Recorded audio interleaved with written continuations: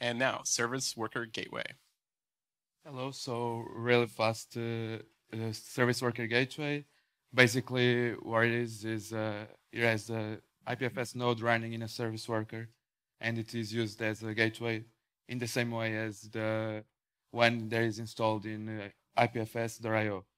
So really quick, if you go to IPFS/hash without the service worker being connected, as you can see, it goes to a page that no page was found.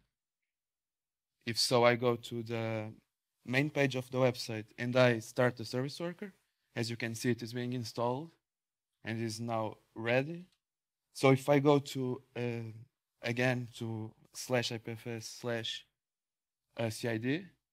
you can get a simple file.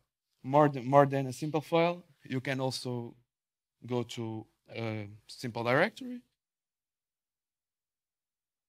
and also open a file inside this directory.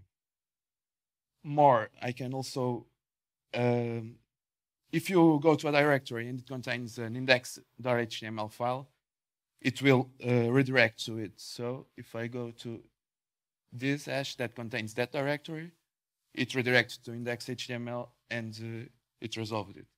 And finally, I can also check the stats of the IPFS node that is running.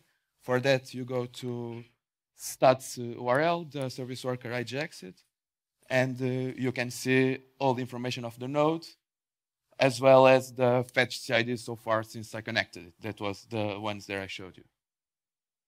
And that's it. Any questions? The website? Okay.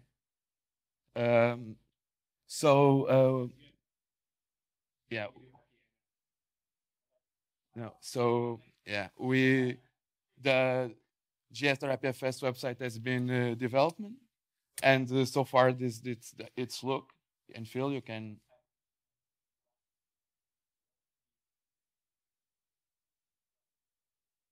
Oh, okay.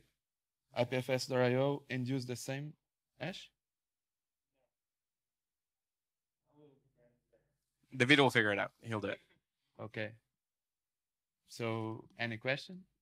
No. Thank you. That's awesome.